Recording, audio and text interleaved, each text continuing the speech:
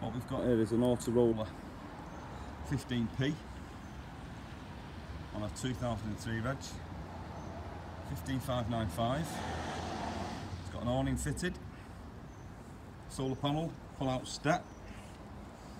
It's got extra leisures, Truma combi heating system, rear bike rack.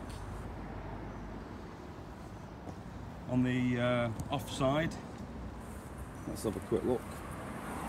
We've got a large garage space. Got the status area on as well. It's got low mileage for its year, which I've put on one of the pictures on the website. Space for 2 gas bottles. Let's have a quick peep inside.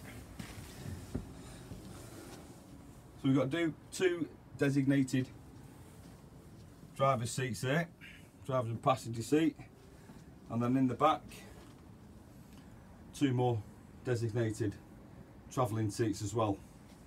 So that'll turn into a double bed, and then we've got a nice fixed bed just at the back there with big garage space underneath there. In the kitchen, 4 burner gas and a grill. Small Electrolux auto ignition fridge, stainless steel sink, and then moving into the washroom, separate shower unit, flushable toilet, nice hand basin. All works quite well, quite practical. Plenty of overlocker storage. This is space here either for a microwave or for a TV. It's got a TV point in there as well. Nice big opening side window. Moving to the cab. A CD player, 5-speed manual. Very well looked after, very clean and tidy. Fully serviced, just been MOT'd as well.